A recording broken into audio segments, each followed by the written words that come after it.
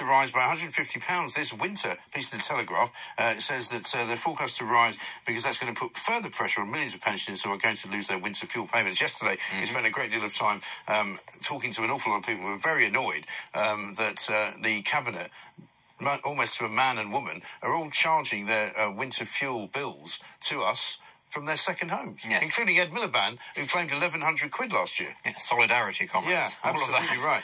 All of the best interests in the country. And also, I seem to remember that just before the election, we were told that we were going to save £300 a year on our energy bills because Labour were going to found a new company called UK Energy. Yeah, and as such, nothing really seems to have happened with that. No. But we're forking away lots of other money and giving pay rises to people and climate aid. That's all good, yes. Yeah, that's all fine. So don't worry about that. Maybe it'll be a mild winter, who knows. But, Maersk, the shipping company, have already said that inflation's going to go up later this year as a result of what's going on in the Gulf. Because of all the pay rises as well. And the uptick in activity in Ukraine is going to have an effect on oil prices as well, which will then have a knock-on impact on heating your house. So we're in for a really, really good winter. Yes. And again, what can I say? Things were bad under the Tories. I suspect they aren't going to get much better under Labour. I mean, people did say, if you think the Tories are bad, wait till Labour gets it. But it is beginning to look